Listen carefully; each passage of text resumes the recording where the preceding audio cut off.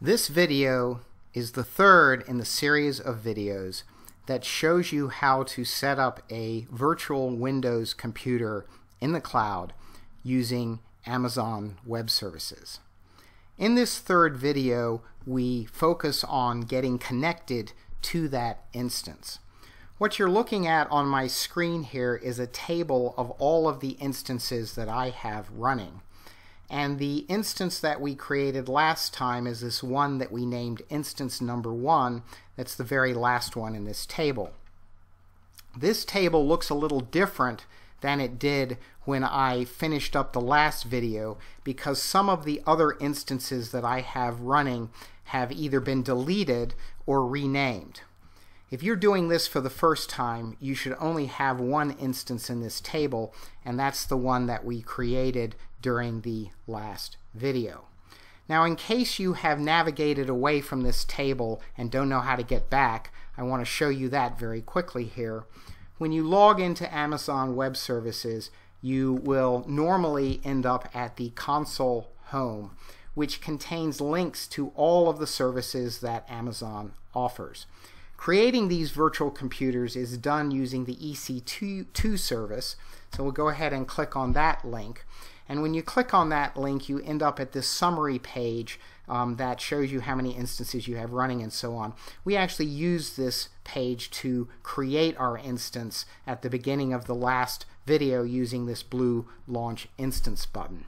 But to get to the console that shows you about all of your instances, you're going to want to look to the left here under the Instances category and click on the Instances link, and that will take you back to the table.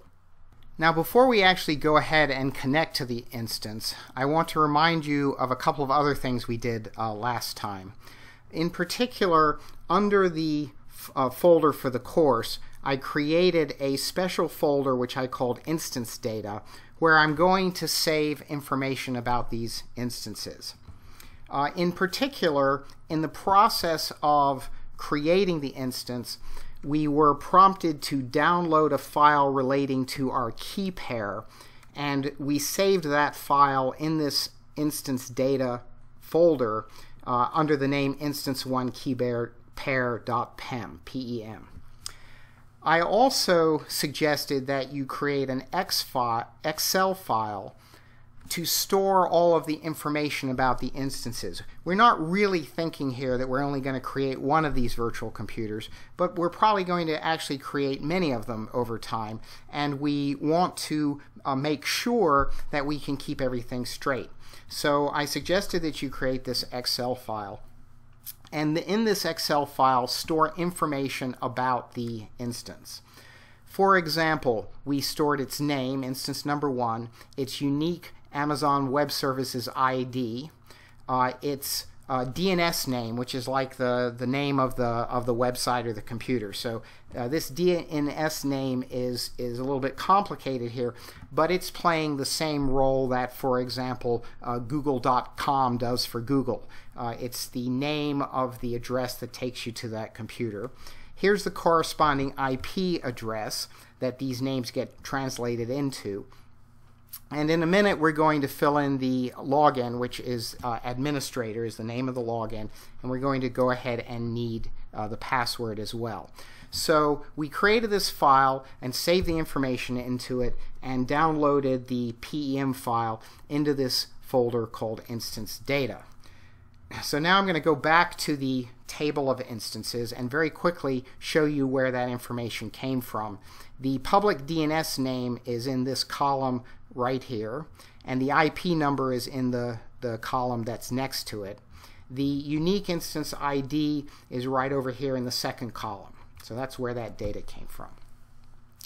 So now we're ready to connect to our instance. And to do that, the first thing we have to do is select the instance, and then we can click on the Connect button. And when you click on the Connect button, you're going to get this dialog pop up. And the first thing it's going to do is offer for you to download the remote desktop file. So we're going to go ahead and click on that button and download that file. and we need to save it in the same folder, or I recommend that you save it in the same folder that you are saving all of the other information about the instances. Now when you click download, you may get a different folder, but I'm assuming you're going to be able to navigate to the folder where you saved the previous data. The remote desktop file will be automatically named using the IP number of that computer. And I think it's probably a good idea to change that to the same name that you used for the computer. So this is instance number 1.rdp, and I'm going to go ahead and then save that. So in my instance data folder, I now have 3 files. I have the PEM file, I have the Excel file where I'm going to keep information about all the instances that I create, and I'm going to have this remote desktop file, the RDP file, which I have named instance number 1. Now, going back to this dialog that popped up where we downloaded the remote desktop file, I also get information about connecting, and it gives me the username administrator, and I'd already put that into the database. And then it gives me a button that says Get Password. Well, I need my password, so I'm going to go ahead and click on that. And it will come up with a dialog here that says that this instance was created with a key pair name called instance1keypair.pem. And what it's going to ask me to do is to retrieve that file. So I'm going to go down here to this button that says Choose File and click on that. And then I'm going to navigate to this folder where I've stored all of the instance data. And I'm going to select the file that says instance1keypair.pem and go ahead and click Open. Now when I open that, it's going to load a private key into this text box that's right here. And this is a very long thing, so as you can see from the slider over here, it's only showing you part of it. So even if you were to try to write down and type all this stuff, you couldn't steal the password here. But I'm going to go ahead and click Decrypt Password, and it gives me the automatically generated password for the account. Okay, and it's a complicated thing here. So I'm going to click on that until it's completely selected, and then hit Control-C to copy it on the keyboard. And then I'm going to go put it in my database for the instance. So I'm going to go ahead and click under Password here and do Control-V. And so now I have saved the administrator, the login name administrator, and the corresponding password. And I'm going to save out the Excel file by hitting Control-S on the keyboard. So now I can go back to my window here and close it because I'm finally ready to connect to the virtual computer that we have created. So go ahead and close that. And then I'm going to open up the folder where I have the instance data.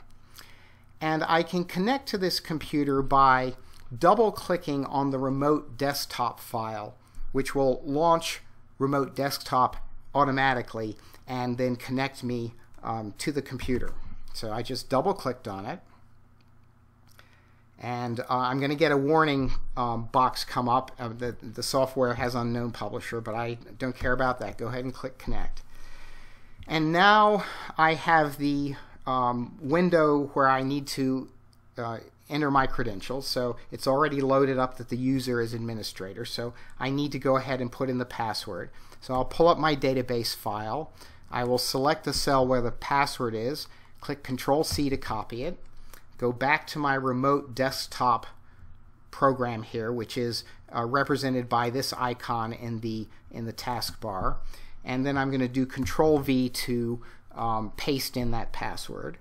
And then I can go ahead and click OK, and I get another warning box about certificates, but again, I don't really need to worry about that right now, so I'm just going to go ahead and click Yes to connect.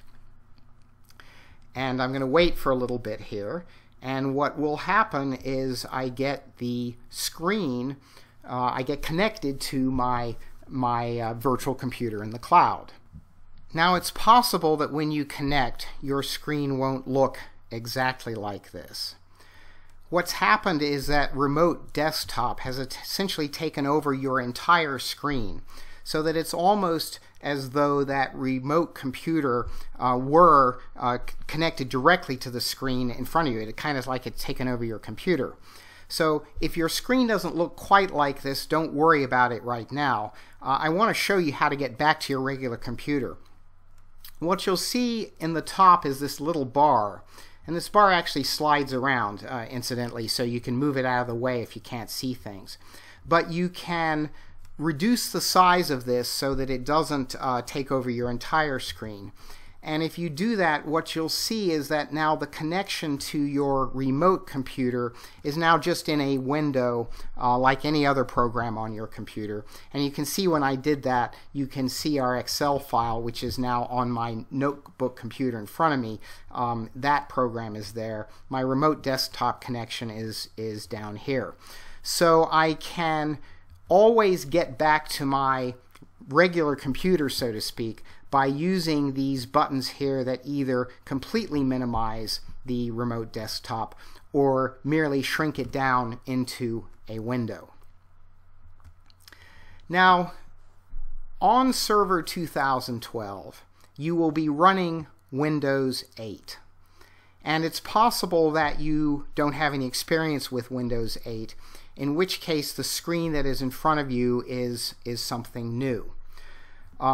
In Windows 8, the idea of the Start menu has been replaced by the idea of a Start screen with now these graphical shortcuts instead of text-based links. And in the Windows 7 Start menu, there was a list of programs. The programs now in Windows 8 can be found by clicking on this down arrow that's at the bottom here. So if I click on that, you'll see that I get a list of all of the programs that are on this computer, and they don't call them programs anymore, they call them apps. So I can slide along and see everything that's there. If I want to get back to the first screen, I can click on this up arrow. Now, it's quite possible that your screen doesn't look anything like that. Instead, it's come up with the desktop. Okay, so this desktop is pretty much like any Windows desktop, only it's got this solid black background. And I can get back to the Start screen by going down and clicking on the Windows symbol in the lower left-hand corner here, and I get the Start screen. Okay, I can also toggle between these two screens just by hitting the Windows button on the computer keyboard. So if I hit that button, I'll flip to the desktop, and then I'll flip back to the Start screen. One other thing I should show you is that in addition to the Start screen and the list of apps, formerly the list of programs, there is also something called Charms. And if I mouse down into this corner over this little minus sign, what will happen is a bar will jump up on the right-hand side that allows me to do searching, but also work on the settings here. So that's a useful thing to know. All right, now the last thing I want to do before closing this video is to look and see what our situation is with respect to disk space. So to do that, I'm going to go ahead and go to the desktop, which I could do by clicking right here on this desktop icon, or the way I'll actually do it is just hit the Windows button. So I flip there. And I can go ahead now and click on the little folder icon here, which should open up the File Explorer, the Windows File Explorer, Windows Explorer versus Windows Internet Explorer. And up it comes. I've actually accidentally launched two of them here. So let me go ahead and close one of them. And you can see that I've come up in the location of this PC. And down here is my disk drive, which should have been 30 gigabytes of SSD, solid state disk, rather than a spinning magnetic disk. So if I look at that now, you'll see that I have used, just with the software that's essentially the operating system, I've used 20 9.6 gigabytes, or I said 12.1 free of the 30 gigabytes. So everything else I install on this solid state drive has to fit within that 12 gigabytes. I can, of course, add additional storage to this computer using the console. We're not going to go ahead and worry about that yet at this point, but I did want to show you that you do have that 30 gigabytes that was mentioned in the setup, but that the vast majority of that has already been used by the software that is on the system. So this concludes our step 3 in the process of setting up your virtual computer, which was how to connect to the computer.